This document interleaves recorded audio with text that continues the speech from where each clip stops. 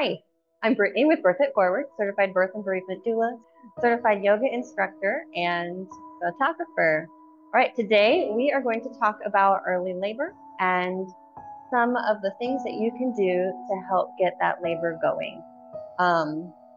If you have energy, say you took a nap or you just have some energy and you'd like to get your labor moving, these are some fantastic moves for you to do.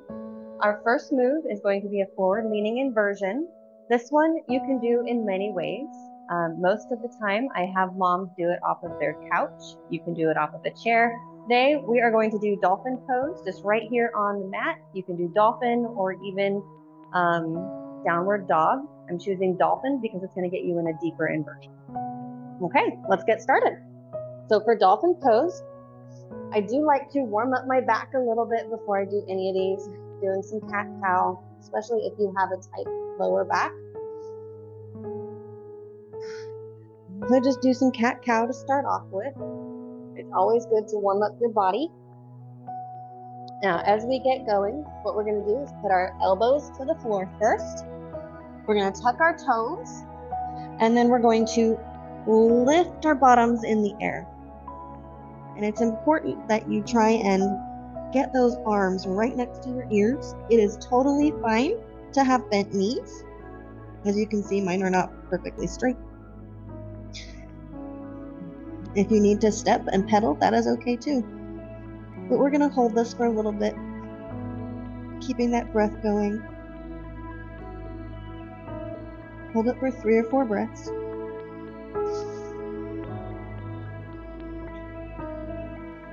If you're familiar with Ujjayi breathing, try that. Now, as you come down, we did just put a lot of blood to our head. So take a breath, come up slowly, allowing your body to get back into that space so you don't get dizzy. Make your way to your bottom. Our next stretch is going to be the figure 4 stretch. You can also do this sitting in a chair. I don't recommend doing this on a couch. You need something that's a little harder surface. So if you want to sit in the chair, that's totally fine. Today, I'm going to do it on the mat, on the floor. So make your way down to the floor, keeping in mind you have no core left because it's all separated. Take your right leg, cross it, and put your ankle on your left knee. Now what we're going to do is take our hands, interlace the fingers behind the left leg, and just let your body get used to the position, keeping both feet flexed and engaged.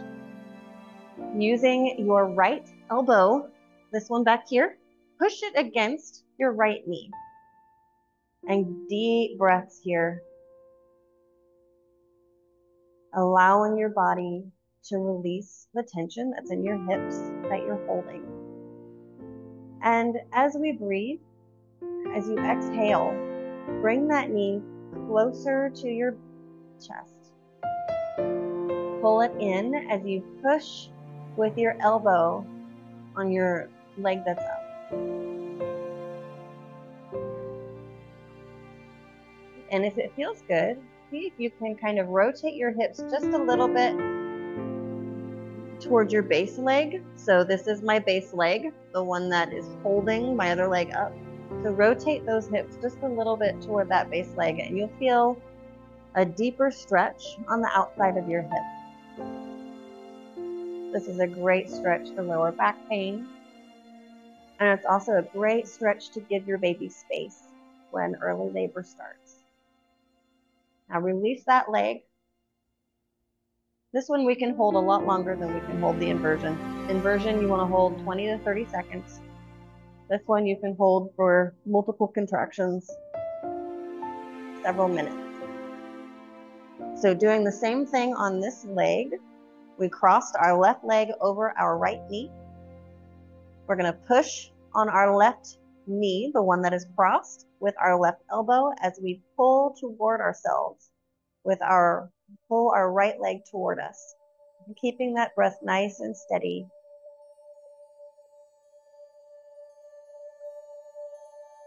Good job.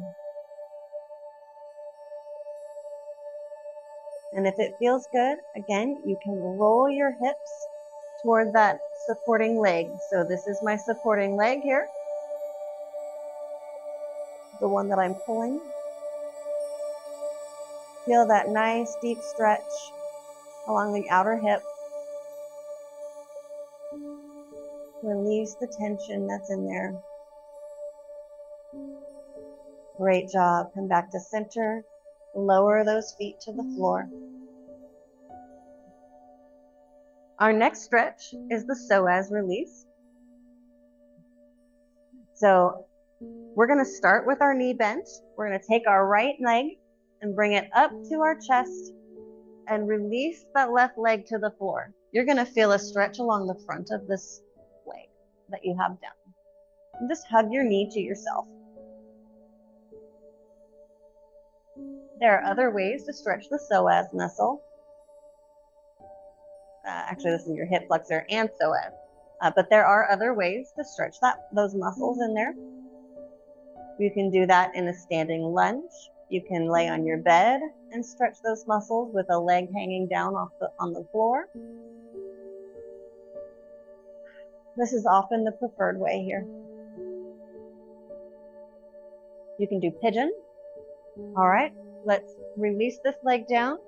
Now bend your left leg, pull it up, and we want to pull that left leg into the chest and lower the right to the floor. Feeling that stretch.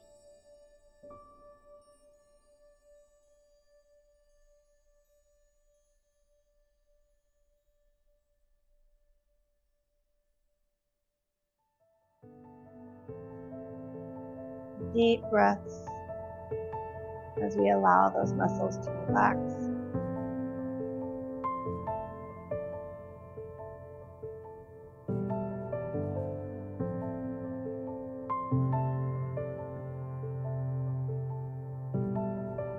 You're okay. Our next stretch is the piriformis stretch. We're going to do that in a sitting position. So take your left leg, leave it nice and straight, bend your right knee. If you're comfortable, you can put this over. You can also sit on a chair and do the same thing. It's very similar, practically the figure 4 stretch. So what we're going to do is we're just going to lean forward, and you're going to feel all of this back here get a nice stretch. Deep breath.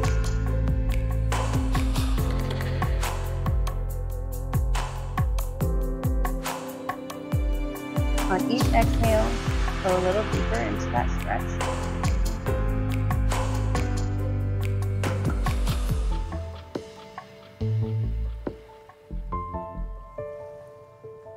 Use your Ujjayi breathing to help balance you. You're going to feel some stretching down your calf.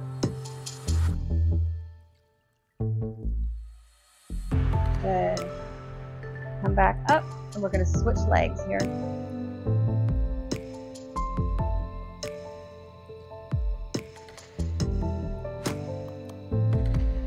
Slowly on your exhale, begin to fold forward.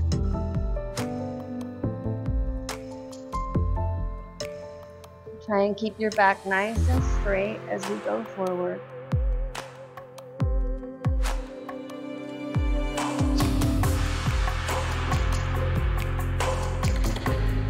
And I my arms angled up.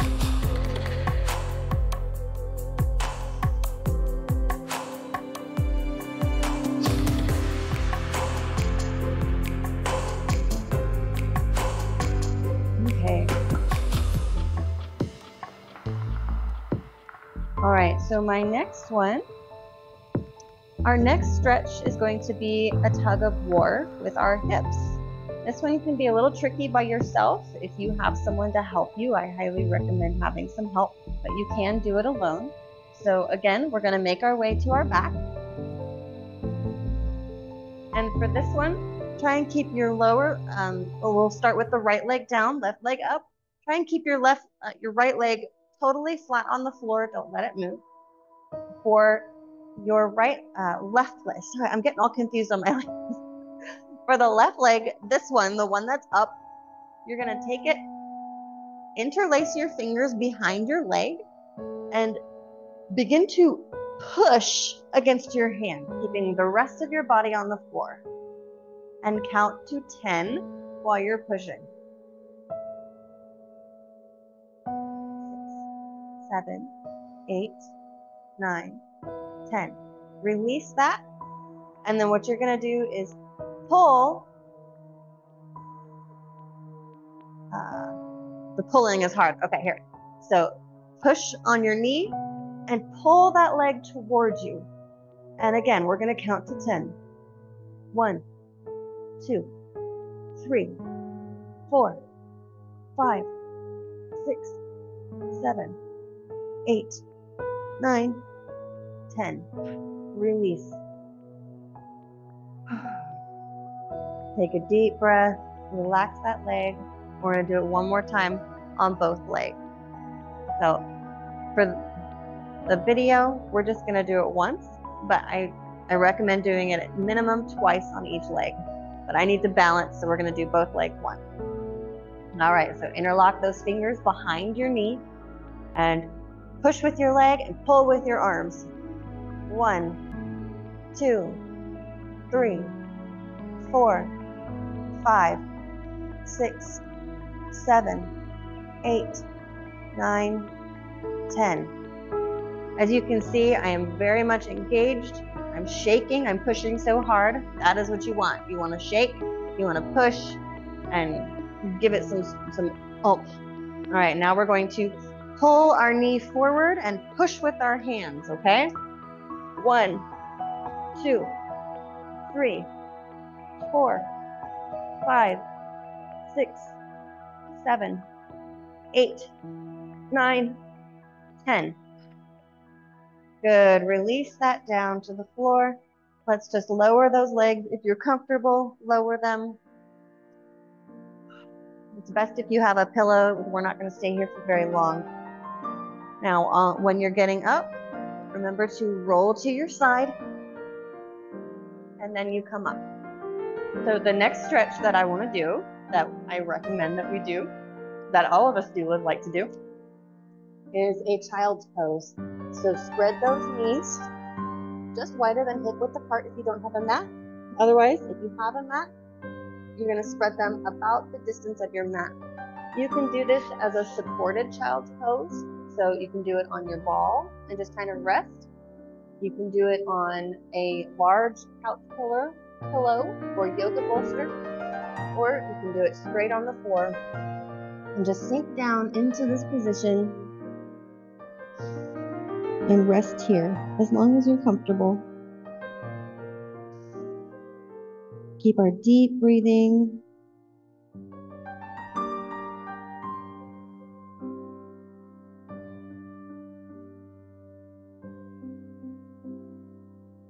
Feeling that stretch along the inner groin muscles, feeling that stretch along the lower back.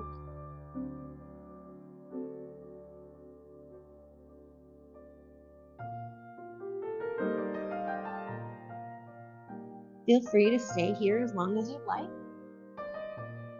For now, we're going to come up. Our next stretch that we're going to do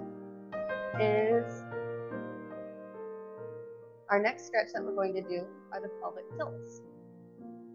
So we want our knees about hip width apart. So you're going to have a little bit of space between your knees.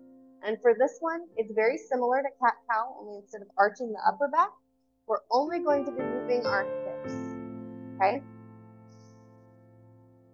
So we're gonna tilt our hips forward, pulling our belly in. You're not gonna see a whole lot, but you will feel it.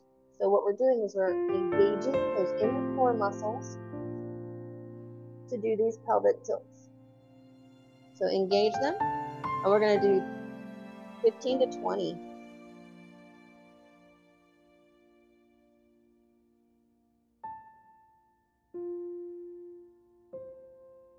5,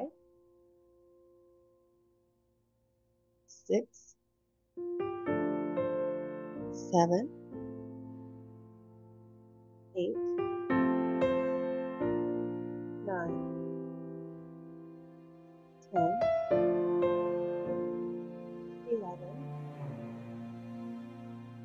12,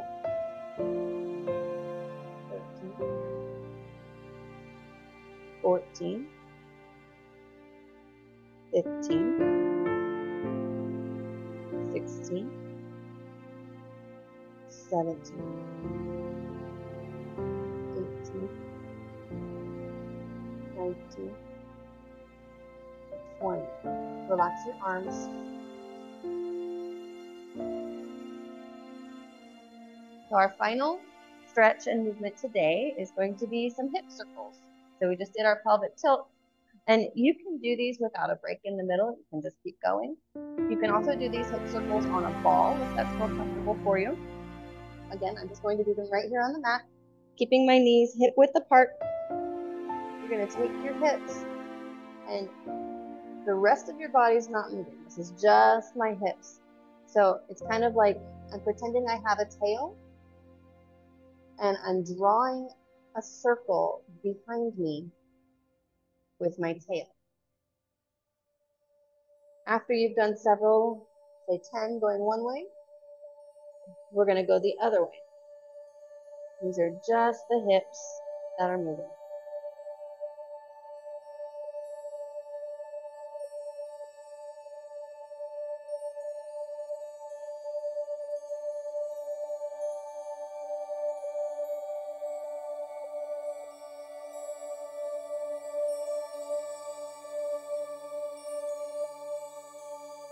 Great job. Great job today. All right. Thank you so much for joining me. Again, I'm Brittany with Birth It Forward. Have a great day.